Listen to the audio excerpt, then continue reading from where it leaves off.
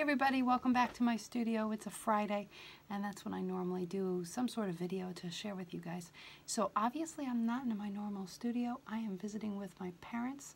So I'm going to just lower this down here and do a quick demonstration. So the last couple weeks I've been working with S strokes and C strokes. So let's just go back over them again. So I'm going to use a yellow oxide today. Let me make sure you can see. Here we go. So let's start with that C stroke again. Remember pushing down on the brush, pulling it up, and letting it rise like that airplane that I've been talking about. Okay, push that brush down, pull it around, and bring it back up. Now for those who haven't been with me before, I like to paint with round brushes as opposed to flats or filberts, though I still use them. I just happen to like rounds. And I'm working with a paint by Chroma, and it's Joe Sonia paints. They're the Chroma's Joe Sonia Artist Colors. Love them. They're wonderful to work with. They are in acrylic, so this is going to dry very quickly. So, okay, we were doing S strokes or C strokes, and then I was also demonstrating S strokes. These two strokes are the main backbone of Rosemaling. Rosemaling being a decorative art form that comes from Norway. It originated in the 1600s, but it's very familiar to all different backgrounds because these C strokes and S strokes and the flower formations that make, they're really familiar to maybe the Russian, German, Dutch, Islamic countries, you name it. All right, so now we're going to build off this a little bit, and I'm going to play a little bit today in that I'm going to just do a little detailing. So I have a C stroke, and then I'll put another inside of it, kind of like a little twin there. Now I'm working on a paper palette or paper pad. So it's very dry and the paint's going to pull and be a little stuttered, but that's okay. It's kind of nice to have a dry brush technique. Let me put an S stroke down there, put another one in here. So I'm in the midst of a lot of Christmas orders and commissions and taking care of my Etsy shop and all of that, and then obviously taking care of family stuff. Somehow we'll get all the decorating done. Yesterday was Thanksgiving, and I hope everybody had a wonderful gobble gobble turkey day if you are in the States. And if you aren't in the States, then I hope you enjoy watching this and you're celebrating whatever holiday you're celebrating and just enjoying every day. All right, I'm not making anything really crazy here. I'm just kind of coming up with a little design that I can detail. Some people call it outlining. Some people call it embellishments. Anything that makes a piece come more to life just adds to it. Now if you notice, I keep turning the paper towards me, and I'm stuttering today. I don't know why. Might be a little tired. But I keep turning the paper towards me so I can pull the brush strokes towards me. It just makes it so much easier. Now it's fun to paint on paper also because I kind of like the dry effect. All right, so I have a nice little flower formation here. I can add a nice little bud up here, and notice S stroke, or C stroke, S stroke, S stroke, C stroke. So those same strokes that made this makes these nice little flowers here. Let me show that again. Let me turn it again a little bit. Let me move you guys with me. Don't mind my messy palette there. I have so many different projects going that I'm just keeping all my colors going. Okay, so here's a C, here's an S, here's another little S inside of it, and there's a little C on the side there.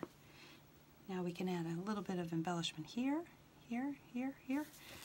All right, so now I'm going to take my brush. I have a piece of paper towel here that's wet. I'm putting my brush inside my wet paper towel so I don't have to worry about cleaning it right away, and it will keep it nice and damp.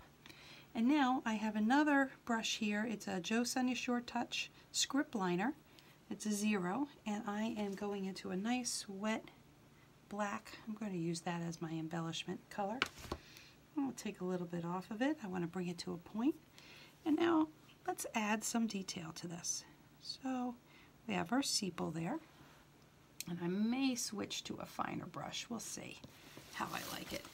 The nice thing about having, and you'll find as an artist, you'll have lots of brushes. Like musicians, maybe a guitarist might have more than one guitar, or a bass player, or, you know, whatever you do in life, you know what works for you, and different brushes for different applications. And you try a class and you might have a different brush from there. I keep knocking into you. Let's give myself some room here. So now here what I'm doing is I'm just going around and giving some nice embellishment to this. And I'm going with thin and thick. To make it interesting, you don't want everything to be the same size. You want it to have a little variety to it, because it just adds interest to the eyes.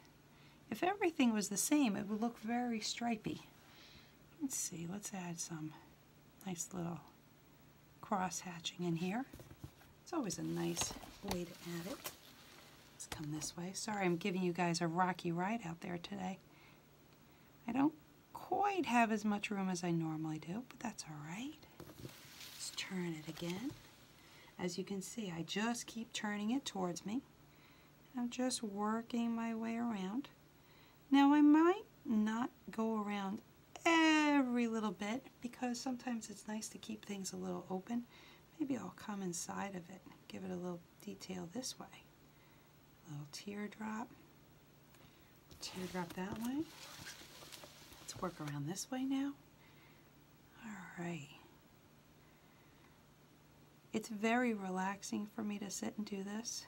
Maybe not always relaxing when I'm a little bit on crunch time, but this is just really fun.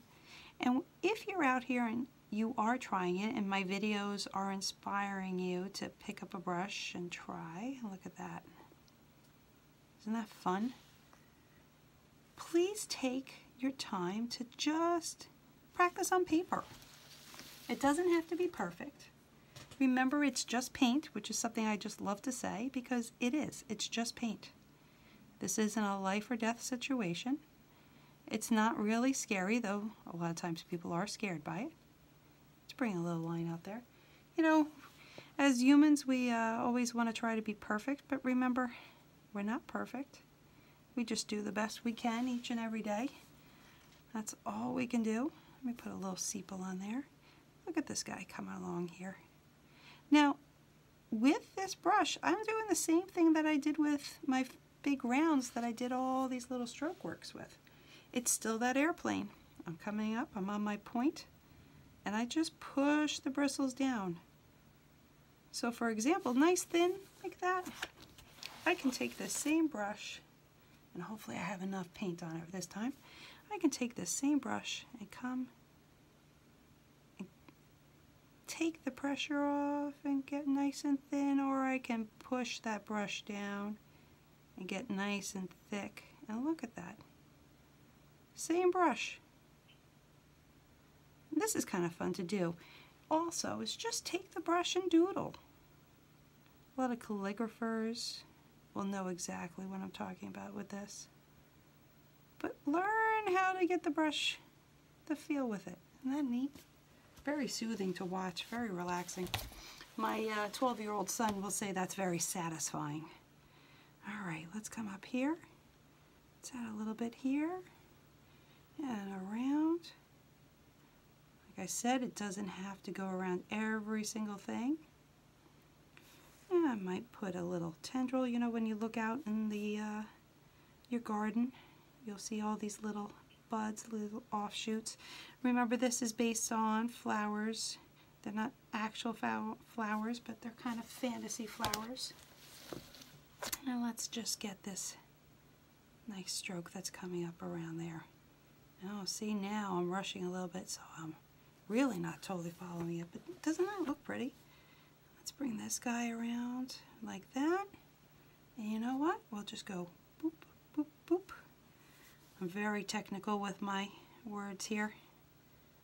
Alright, let's do a little tendril coming up there.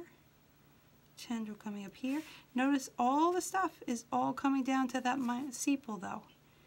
Because even if it's fantasy flowers, they have to look like they're part of that formation.